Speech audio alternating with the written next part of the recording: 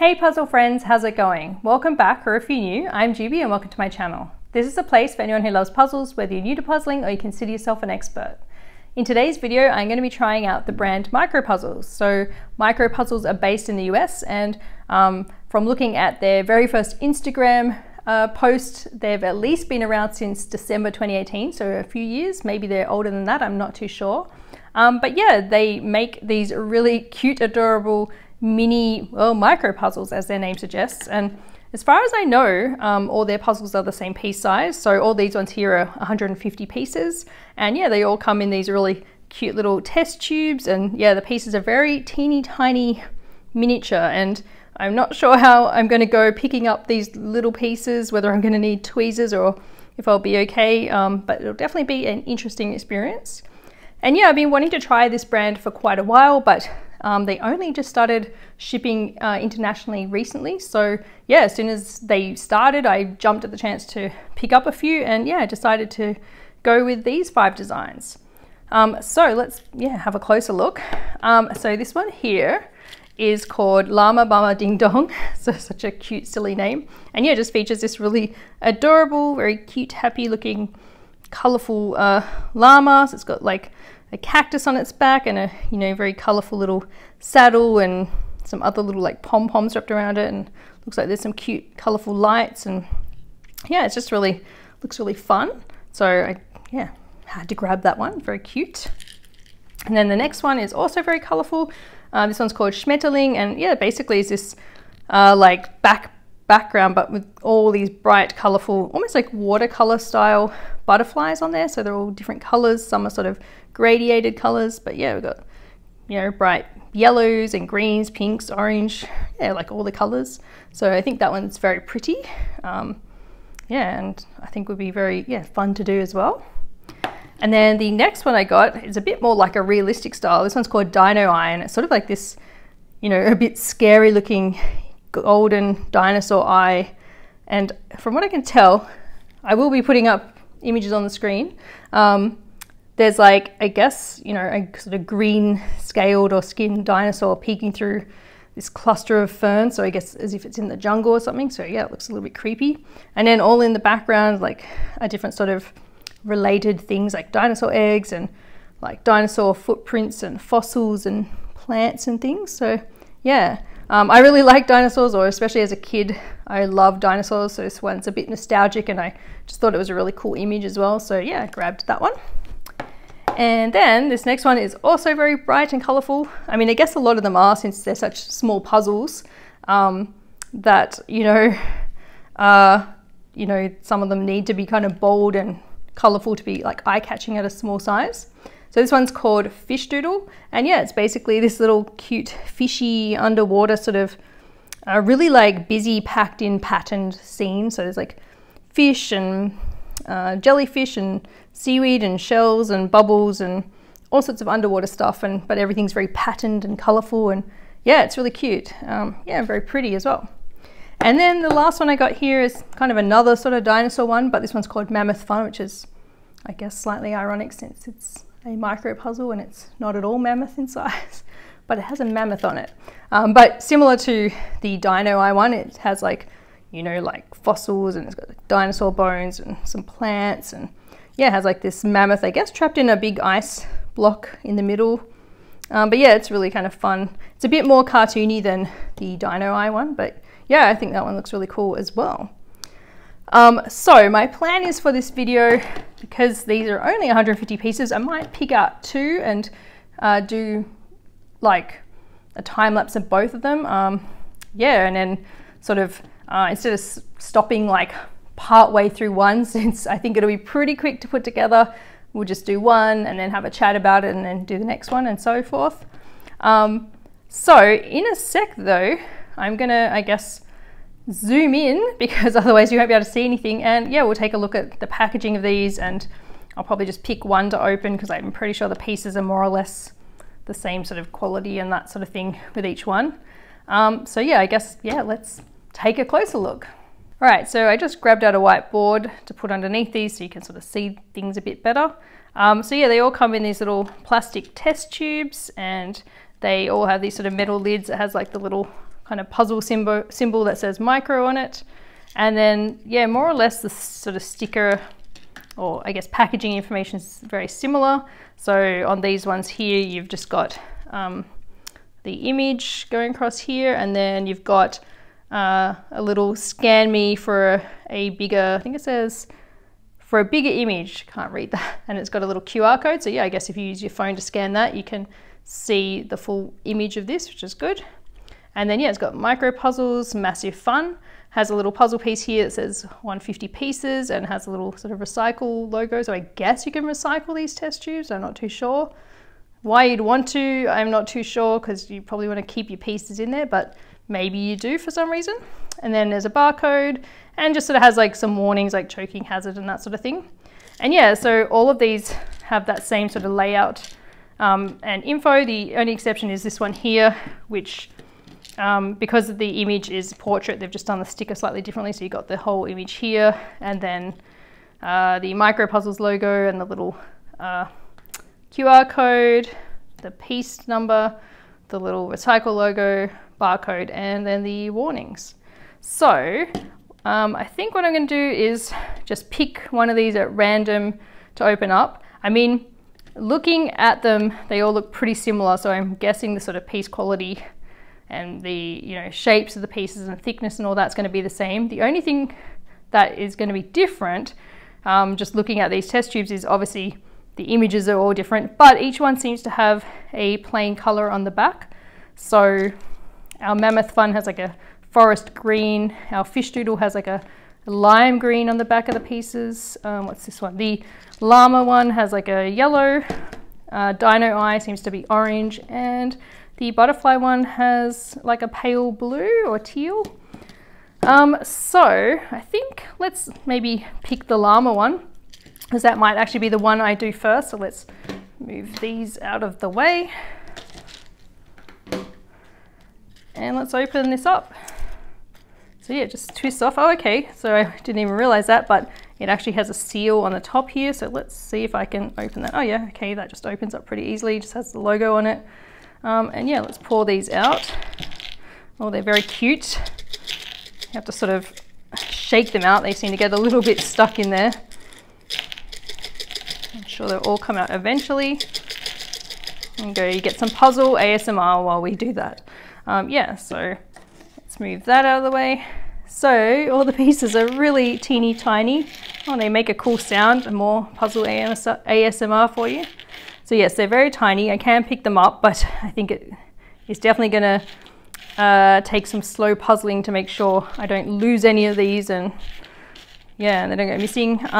So let's look at the shapes first. So I think, I mean, we've got obviously little edge and corner pieces, of course, like a normal puzzle. Oh, and I forgot to mention the size of these. So it doesn't actually have it printed on the containers or the packaging, but I think from memory, their final sort of size of the puzzle ends up being 4 by 6 inches, and I have to look up the centimeters, and I'll pop all that on the screen.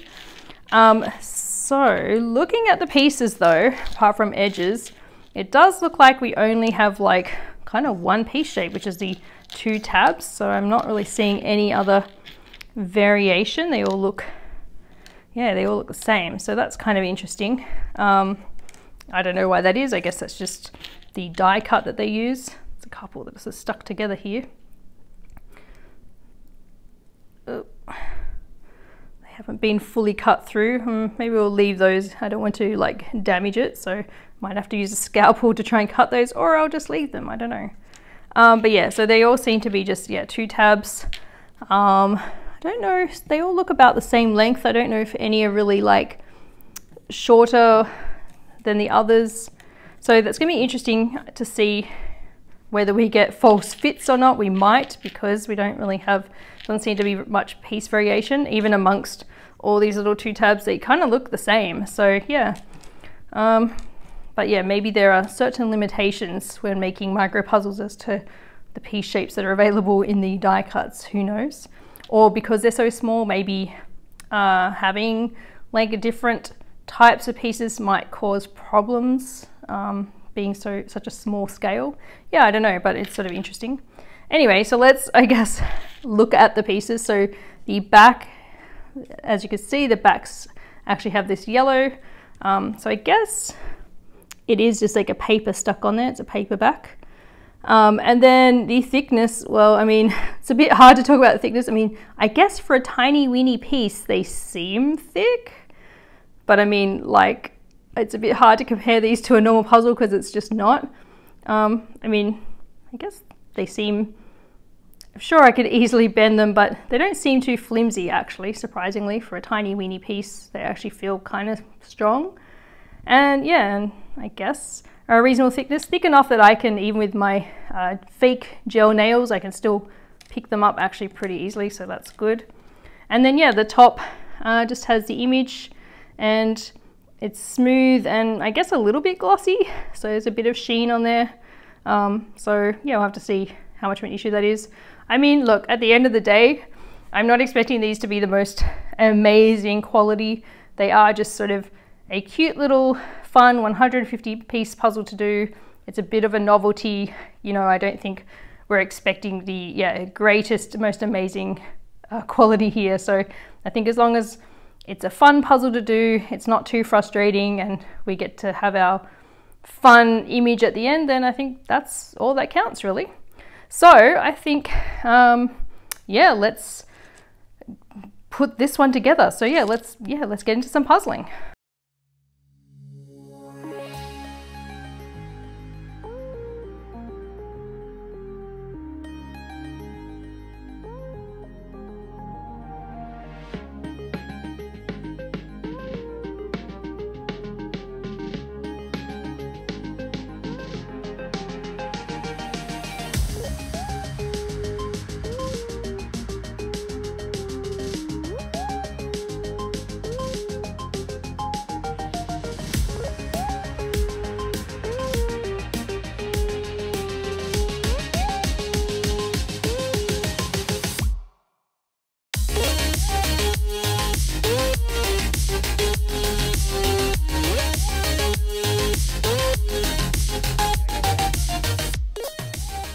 I'm back, and you'll have to excuse the sudden hair change. I am actually filming this video over 2 different days, but let's talk about the important thing here, which is this really teeny weeny cute adorable llama puzzle. It's just so adorable. I love it. It's so colorful and just sweet, and I had a lot of fun putting this together and really love how it's turned out. Yeah, definitely, I guess, met my expectations for, you know, a micro puzzle, and in my opinion, what is like kind of a novelty puzzle. I guess still, let's have a quick chat about the quality. So the pieces are all 2 tabs, I mean, except the edge pieces, but they are a different cut. They don't all fit in each other's spot. But that being said, there were some false fits. The fit itself is kind of more on the snug side. So some pieces, or like little mini sections, did hold together okay. And I'm actually tempted to try and do a puzzle pickup in a sec. We'll see how that goes. Could be a failure. Anyway, and of course, being a tiny puzzle, the picture is a lot smaller, so it can be a little bit tricky seeing all the details, which I think contributed to some of my false fits. It's also a little bit glary, especially under my lighting. I don't know.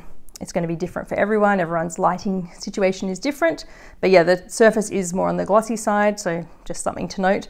But I was thinking actually, because the details are so tiny, it could be handy having a magnifying glass, especially if you struggle seeing some tiny details, or you just want a bit of an easier time putting these together. I was thinking as well, like, this is more of a, I guess, bold image compared to, or like a bigger image compared to some of these, because like some of these, like the pattern ones, have a lot of very tiny details, so they're going to be very, very small at this size.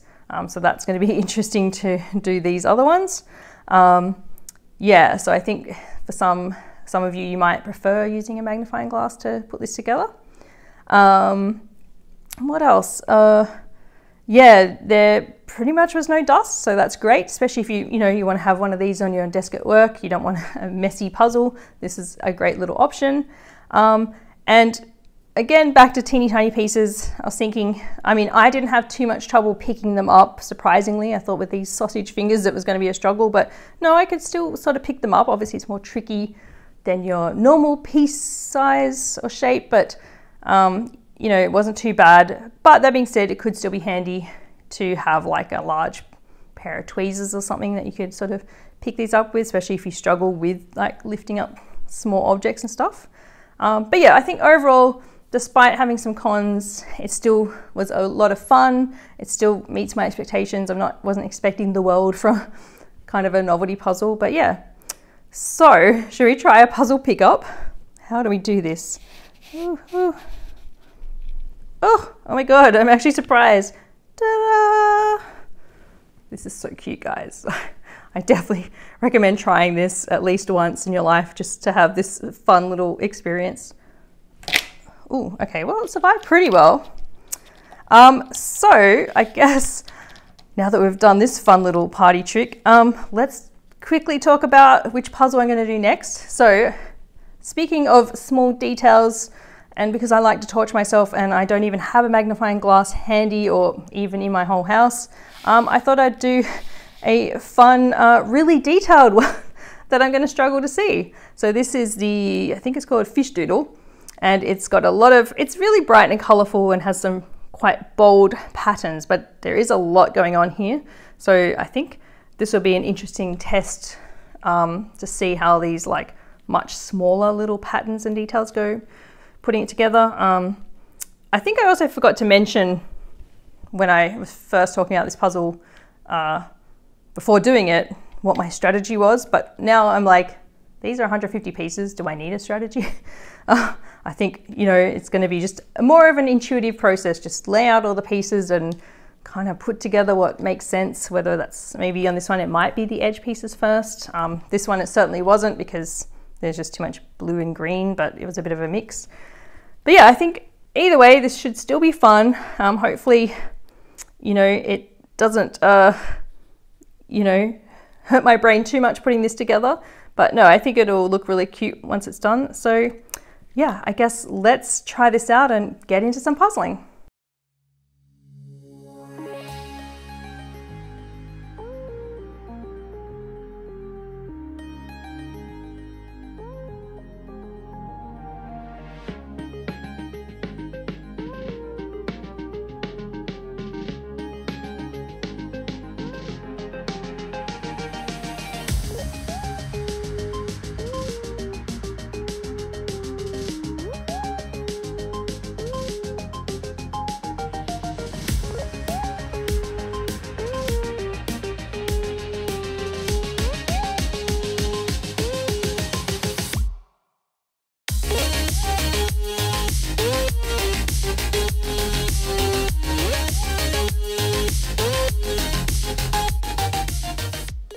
I finished the fish doodle puzzle and it is looking really cute as well. I just love the bright colors and the really pretty patterns, and yeah, it was just really fun to do.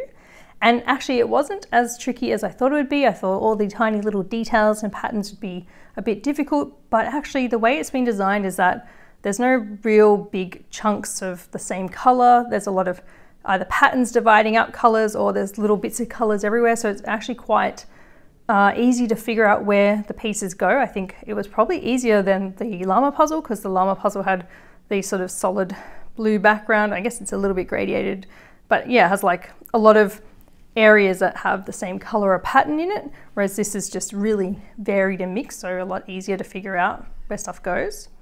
And this one took only 36 minutes. I don't know if I mentioned how long this one took, but the llama one took me about 40 minutes, so they're both pretty quick, but yeah, this one ended up being faster.